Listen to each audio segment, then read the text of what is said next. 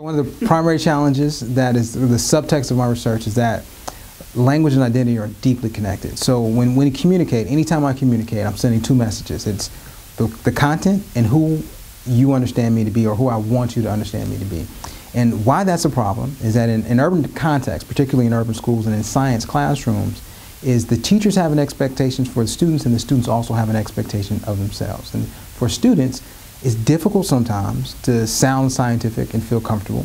Conversely, for teachers, they expect these 15 and 16-year-old kids to sound like scientists, which is very unreasonable.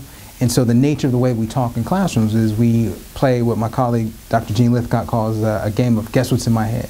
So we ask scientific questions, we ask students to answer them, and then everyone loses in the end, right? So the idea that's fundamental is that a lot of what students know and are really, really clear about is communicated in non-scientific language. And we need to prepare teachers to really understand that there are these rich parallels between the way that students understand ideas and the way that they can communicate them in both science and non-scientific language practices. And so the heart of my research is to study that idea. And there's two problems. The first is that if we don't recognize this, we really don't understand the brilliance that young people have and bring with them to a learning environment. And then two, we communicate in such complex language that kids just don't develop a clear understanding of the science that they're learning. And so that's the basics of the research. Some of my favorite research comes from Professor Mickey Chi from Arizona State University, and it's this idea of the self-explanation effect. And it's pretty simple, is that the more I get an opportunity to explain, the clearer I am about a concept. And you know, that's not news, it's kind of colloquial, right? The more you talk about something, the more you understand it.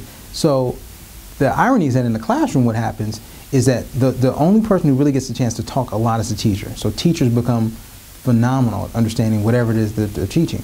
But then they set up a classroom environment where only the people who have the right answer get an opportunity to speak.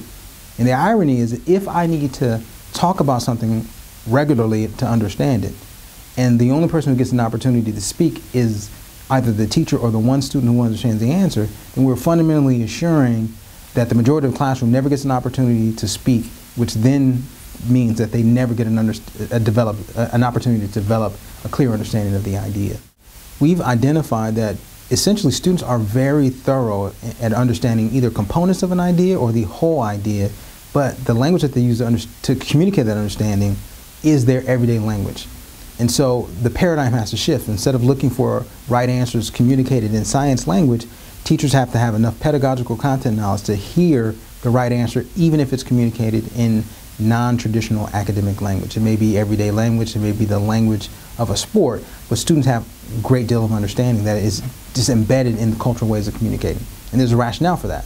Is if you learn in a particular context, you're going to communicate with the language of that context. And so that's what teachers should be looking for. So what we did then experimentally was to look at, well, if we taught using students' language resources, to say then, let's start teaching and introduce an idea in language that we know students learn or know already, and then we'll shift and we'll ask them to use new science language, but present it almost like we're teaching a foreign language, where you're going to now use your new words, but we're sure that they understand the ideas. We've run several experiments and discovered uniformly that the students who are taught that way outperform students where they're offered science language at the same time as a new idea. Right? So that's critical for us. And so moving forward, what becomes really pertinent is that we kind of change our paradigm for how we assess students in the moment. So informative assessment practices, in our classroom speaking practices, and the way that we design instruction, where we ask students to communicate and we offer an opportunity for students to communicate in everyday language, but we explicitly give them lots of opportunity to explain in science language, understanding that it is a language learning process, and they're going to learn the idea if they have an opportunity to explain it multiple times. The idea that I walk into a room and I'm learning chemistry for the first time, I'm learning biology, I'm learning physics for the first time, the expectation should not be that I can fully articulate my science ideas from the first opportunity that I'm given. So taking an iterative approach where students are given an opportunity to explain, revise, explain and revise is how they'll become masters of language. It is what we do in foreign language classes. The students are told to speak Spanish exclusively or told to speak French exclusively. Because they're required to do it in the context of an explanation, that's how we develop fluency. And so the idea in science should be very similar. As we give students opportunities to explain, we expect them to use versions of science language that are not exactly accurate, but in pursuit of this direction where they'll continue to get better if we create an iterative, communicative space where students get an opportunity to speak using science language. So when thinking about interventions or what we can do to improve academic language learning in science, there are some things that I think are very pragmatic. The first is preparing teachers. And so the way that we prepare teachers, we need to break this right-wrong paradigm, where we can help teachers understand that there's multiple language resources that students bring to classrooms and that they need to learn to use them, which requires teachers to develop greater pedagogical content knowledge, but it is one step that can be taken.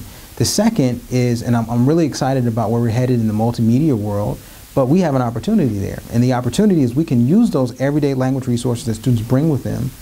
For example, we developed some hip-hop videos that teach basic science ideas, but use them in pursuit of academic language instruction. So the idea is I'll introduce an idea in a culture and a language that students are familiar with, but then I'll shift and give them lots of opportunities to explain phenomena using the science language. And so moving forward, I think the interventions to this problem are, one, rich research base that really gives us really practical solutions, including ways that we train teachers to understand academic language learning, curricula that explicitly embeds academic language learning. I think in this Common Core and the new movement towards recognizing that we want students to think in critical ways, we fundamentally left language off the table. And so we don't think about how language learning is a critical component of that process.